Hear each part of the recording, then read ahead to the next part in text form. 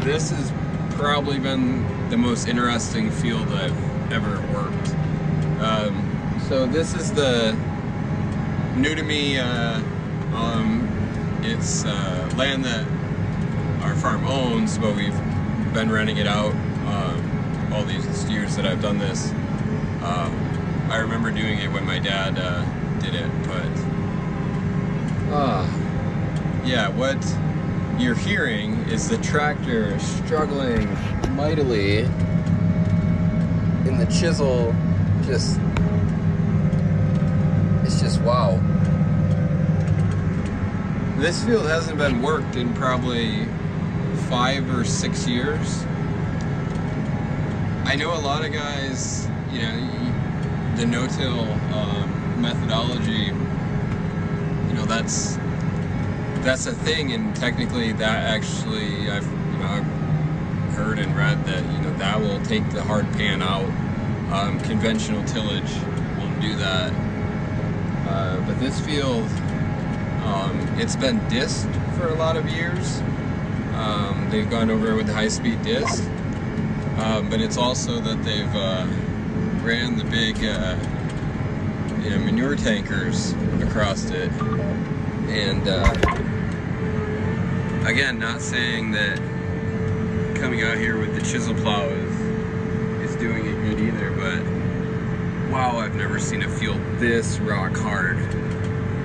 And I gotta believe it's, you know, some of the issues with the drainage that I've seen on it has to be because of this. I don't even know how water soaks down. This is, I mean, you can hear the tractor working. I know if you came in here with a bigger horse, you know, it'd pull it faster, but still, wow. Yeah, I don't really know. I have to lift it up just a little bit. I can't put it all the way down. And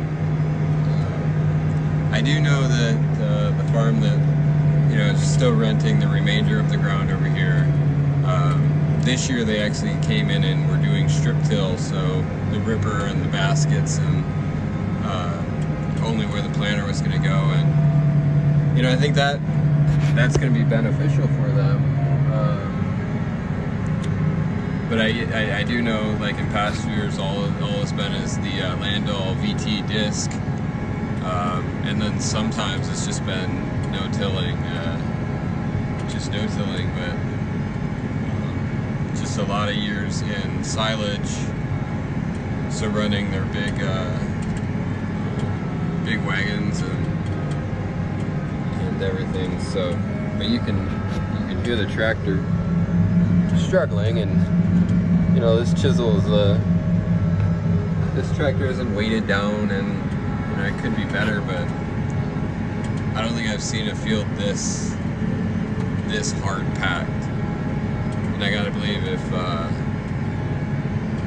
you know, they hadn't still continued just disking it and then running the manure tankers across it, it's just gonna continue to get worse. But again, like, comment if I'm wrong. I know I do understand the benefits of no-till and how not going it over and creating compaction, and that helps. Ideally, this would be a field, a good candidate for a ripper, because there's not the rocks that we have on the rest of our fields. But, oh man.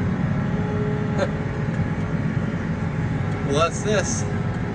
It's a really hard packed field, and it's taking forever.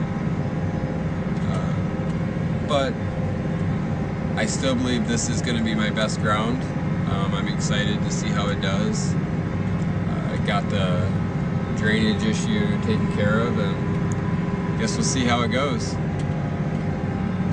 Do some more video.